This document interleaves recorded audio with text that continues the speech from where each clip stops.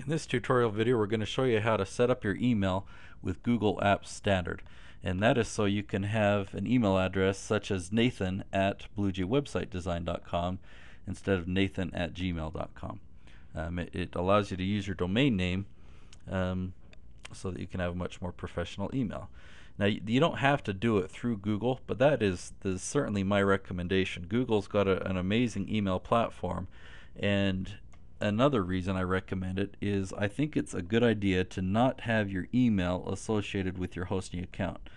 Now that's what's common, that's what's most popular, is to have your email associated with your hosting account. But if you ever want to change hosting accounts, it's a big pain to move your email over, and that's actually a gimmick that most hosting companies use, is they want you to have as many chains tied to their hosting account as possible, so that when you go to leave it's too much of a hassle and you'll just keep with them and keep paying them. So that's my preference. And so here's how you do it. And just to give you an example, here is my email account. Okay, it looks just like Gmail, and I'll zoom in a minute just to show you a couple things. But you'll notice I've got my logo over here. In fact, let me just zoom in right now.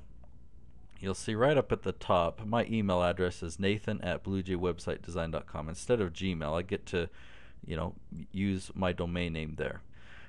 So how you set this up, just go over to Google, and I'll even zoom in here just so you can see it a little bit bigger.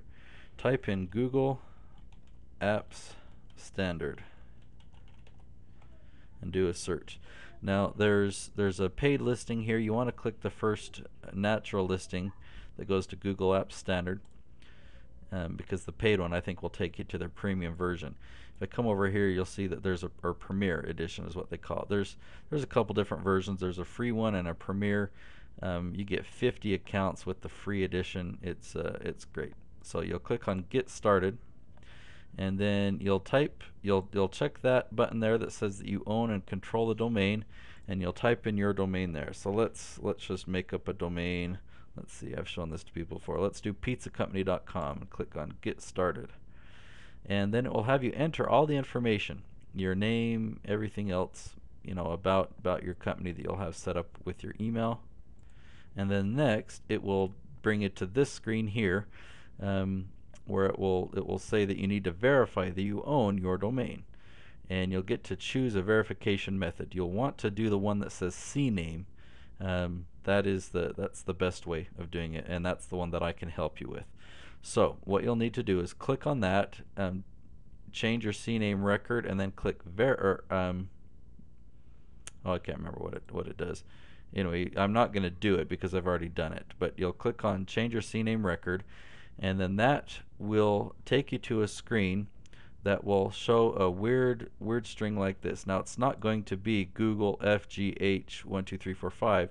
It'll probably be Google and then a whole coded string of letters and numbers, and that's what I need you to email me, and I can help you with the rest. But you'll need to get in here and set up your account. Put in your own information, set it up the way that you want. You'll create the email accounts, as well as go in and choose a verification method.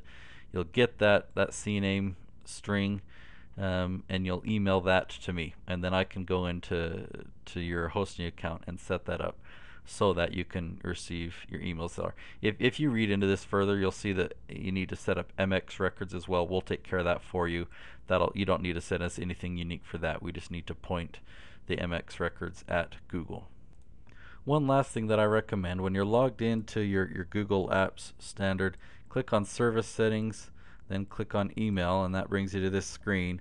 It will, by default, it'll be set to discard the email, but I like to have a catch-all address. So if somebody sends it to Bob at bluejaywebsitedesign.com, it actually gets sent to me. That's just in case I get misspellings or things like that, and I can use arbitrary email addresses such as spam at bluejaywebsitedesign.com.